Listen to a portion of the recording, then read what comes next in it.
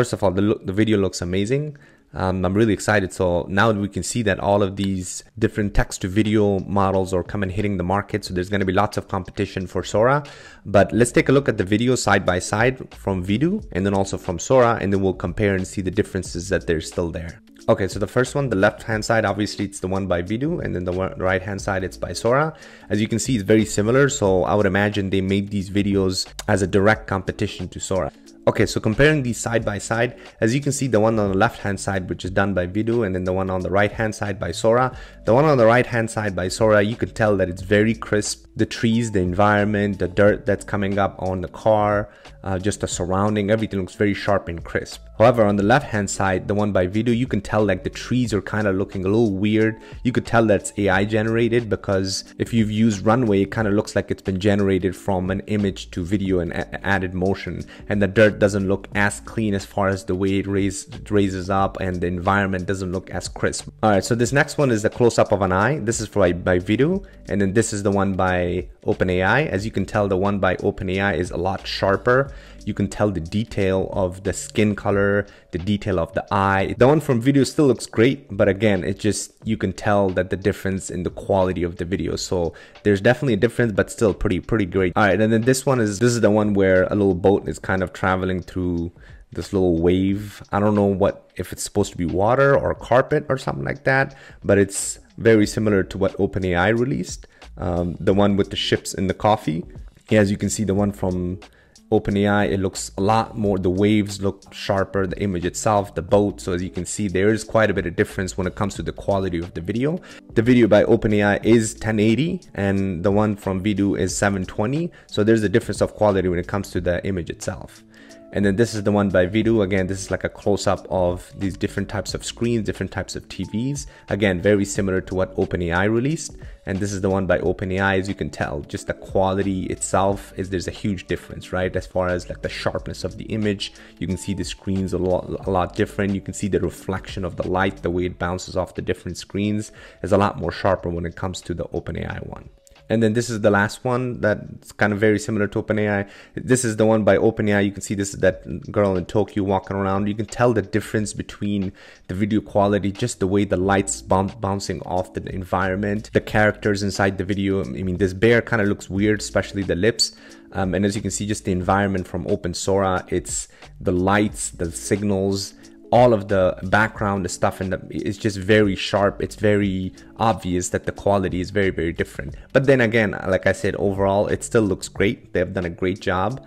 I'm very excited to try it out, especially if they release it to public. That would be amazing. And then obviously there's ones that are different than OpenAI. So let's take a look at this one, because I noticed something as far as the hair of this girl. So if you see in the beginning of this video, you can see her hair is kind of waving through, but then right away, like a second later, you could see that somehow her hair changed to this like red ribbon or something. As you can see, that doesn't look correct.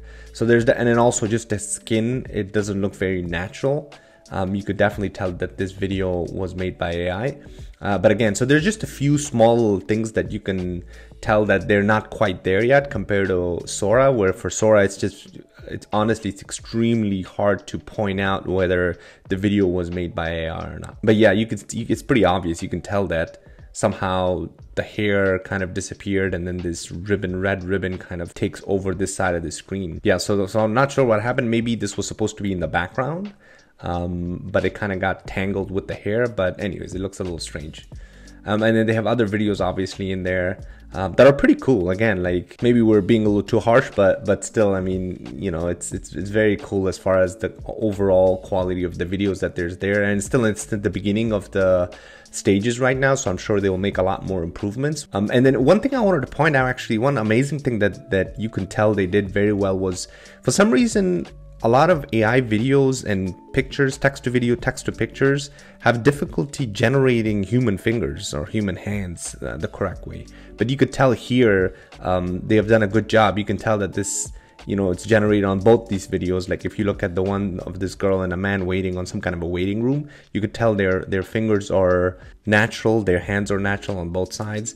And then same thing with this other girl kind of using this pottery. You could tell that it's very well made. So there is a way to sign up. I mean, at least they have a sign up form in their website. So I'm going to try that out and see, because you just have to fill your name and your email and then say that somebody from the marketing department will reach out to you. So I hope they give us a chance to try this out, because obviously the one from OpenAI SORA is not released to public, and I don't know when they're going to release that. So hopefully Vidu will release at least a portion of it, or some kind of a trial version where we can test it out and see if this text to video generation actually works via the prompts, right? Because so far, even from Sora, we've only seen them provide the prompts and we've only seen their video generation. So we haven't really tested out to see whether this thing works, how long it takes to generate the video, and how good the quality of these videos are going to be. So overall, again, very exciting. Now that has Sora, you can tell that it has competition from other platforms like the Chinese companies, and I'm sure there will be other video platforms that will release kind of similar